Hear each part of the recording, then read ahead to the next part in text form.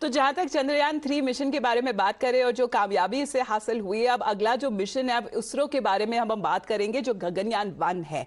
लेकिन अगर हम चंद्रयान 3 जो उसकी कामयाबी अब गगनयान 1 के लिए क्या वो उतना ही कामयाब हो पाएगा उसके बारे में बात कर लेते हैं, क्योंकि बताया जा रहा है कि जो सेम रॉकेट है जिससे चंद्रयान 3 को लॉन्च किया गया था यानी कि LVM-3 बताया जा रहा है उसी का मॉडिफाइड वर्जन जो रॉकेट है वो इस्तेमाल किया जाएगा, जहां पर भारत की जो पहली मैन्ड मिशन यानी कि गगनयान 1 के लिए। Now, the successful launch of Chandrayaan has proved that the LVM-3 is the most reliable heavy lift vehicle for ISRO, but the challenges are also many as far as Gaganyaan 1 mission is also concerned. The Gaganyaan is totally different.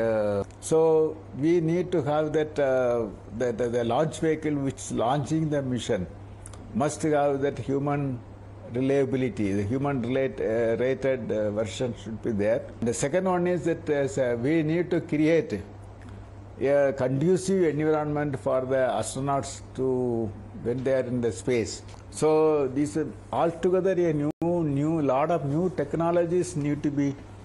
Well, certainly it is going to be a very big a quantum jump as far as the space program is concerned to provide not only the living space, but the life support system, the protection against the radiation, and above all, safe return of the crew from space are the very important technologies.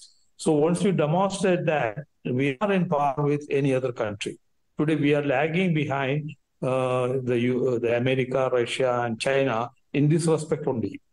The self-reliance is very much required for an independent country, a nation of this economic power, and so on. So if we talk about Gaganyaan project that aims to demonstrate human spaceflight capability by launching 3 of those members to the moon, and these 3 crew members will be launched to an orbit of 400 kilometers for the mission and will be brought back safely to Earth by landing in Indian waters. Now under the mission बताया जा रहा है कि 3 crew members को जो लो earth orbit है उसमें अनमाइंड flights में और एक ह्यूमन स्पेस फ्लाइट होगी और it will orbit around the earth at an altitude of around 300 to 400 kilometers from the earth for 5 to 7 days. Now the space flight weighs around 8,200 kgs and is also being done at the cost of about 9,000 crores. अब इसी में ही अगर इस mission के बारे में बात करें और कामयाब अगर हो जाता है मिशन तो भारत चौथा देश बन जाएगा, जहां तक अगर हम रूस, चीन और यूनाइटेड स्टेट्स की बात करें जो अपना क्रूड स्पेसक्राफ्ट है उसे अगर स्पेस में भेजा जाए। लेकिन ये बहुत ही एम्बिशियस मिशन होने वाला है